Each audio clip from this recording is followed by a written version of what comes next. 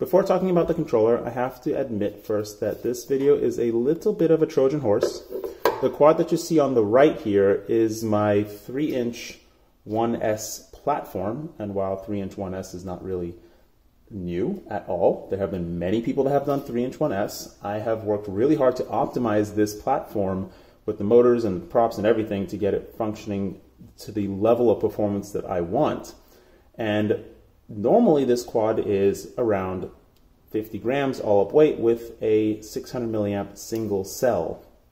This one, however, has a single 18650 cell on it, and that makes it 86 grams all up weight. So you're watching flight video. All the flight video in this video comes directly from this quad with this controller, and it has an 86 gram all up weight on 3-inch props 1S.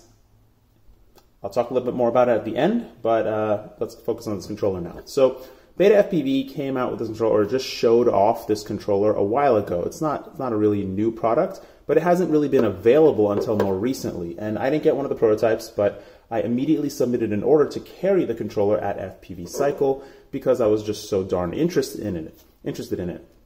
And so I finally got it in my hands, and this is one of the very few products in this industry that delivers on its promise 110%.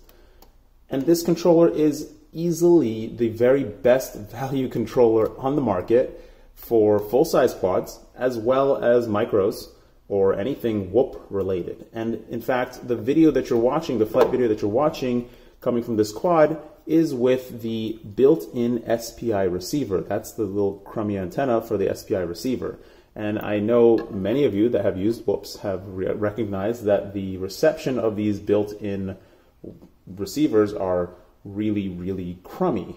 And somehow, even with any of my FR Sky controllers, I have 4 of them, all of them have really crummy range. I mean, I'm talking max 50 to 60 feet before I start getting control signal loss of some sort. And with this controller, as well as the newbie drone controller, actually, they have a whoop controller as well, the range is easily 5, maybe 10 times as far as any FR Sky controller that I have. That's probably the most impressive part of this controller. Next, when you look at the gimbals, they're genuine gimbals. They're not fake toy gimbals. And on top of that, the moment I picked up the controller and I felt the gimbal and I felt the throttle, this throttle is crazy smooth. And again, I keep saying in all my videos that smoothness is a really hard thing to talk about and convey. But in this particular situation, the throttle, you can see it doesn't flop around. Like the throttles on my other controllers, they pretty much flop around, but I actually like a little bit of friction on my throttle. Not a lot, I just don't want the stick to actually flop around. But the issue is that when you start putting a little bit of friction on the throttle, then it becomes a little bit sticky. And I'm usually trying to do teeny tiny little micro movements, and it makes it annoying because once you give it enough pressure to move the stick, then it kind of jumps. And so you get that like sticky stick issue. And this stick, thankfully, it's very smooth. It has friction to it, but it does not have that sticky sensation when you're doing tiny little micro movements, which is fantastic. The gimbals also feel really great when you move them around. I'm really impressed with the gimbals. They're definitely not full range. They're a little bit smaller than the Tango. Oh, I should actually bring the Tango and compare it. So here's the Tango. Here's the BetaFPV controller. They're very comparable size, and the travel on the Tango is actually just about the same as the BetaFPV controller, which I'm pretty surprised to say. This controller might be just a touch smaller than the Tango, just a touch smaller, shorter travel than the Tango, and I feel the difference. Anyways, looking at the rest of the controller, you see down here it's got a USB port. That means it does work with simulators, and also you can charge the battery through this USB port.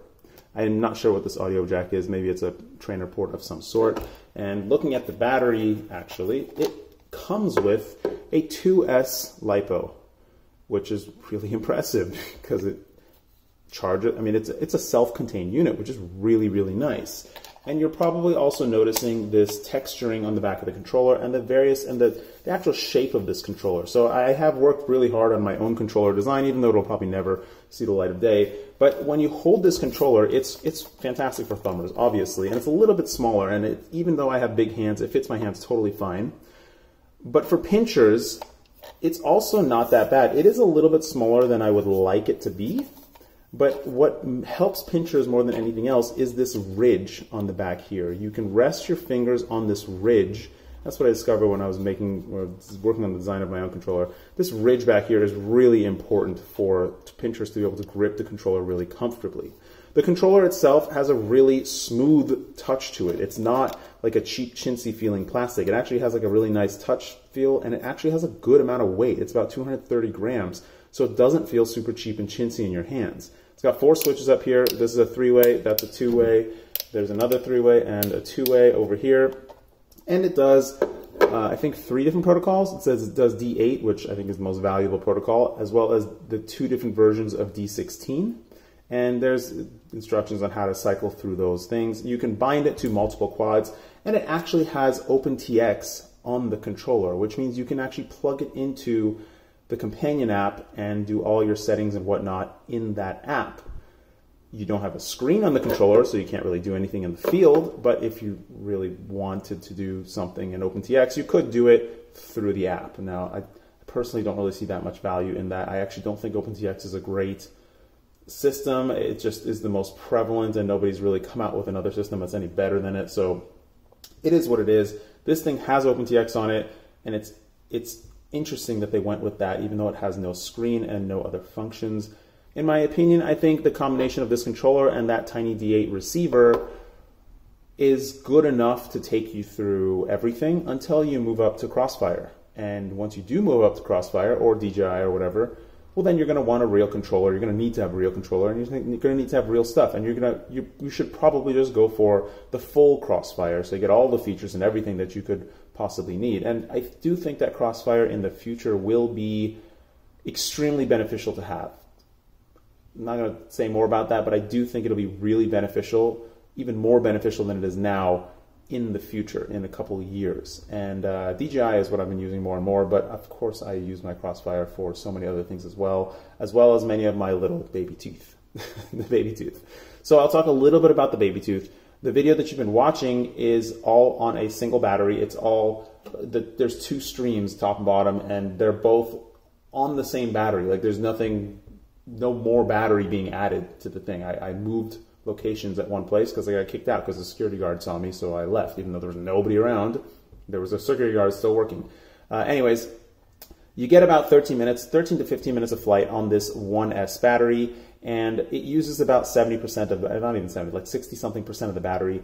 1S 18650, this particular cell is rated at supplying 20 amps.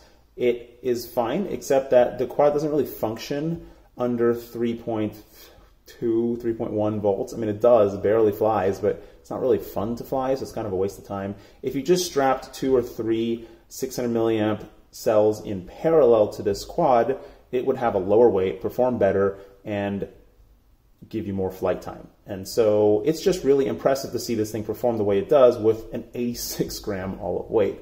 The other reason that I haven't spoken too much about this quad is because the 1S boards that are available are garbage. I'm sorry to say it. There is not a single 1S board. The Hummingbird is not bad.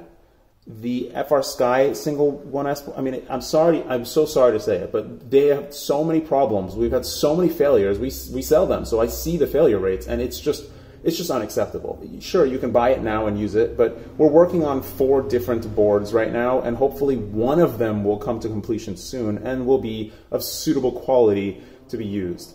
Okay, take care. Floss your teeth. Lots more coming. Bye.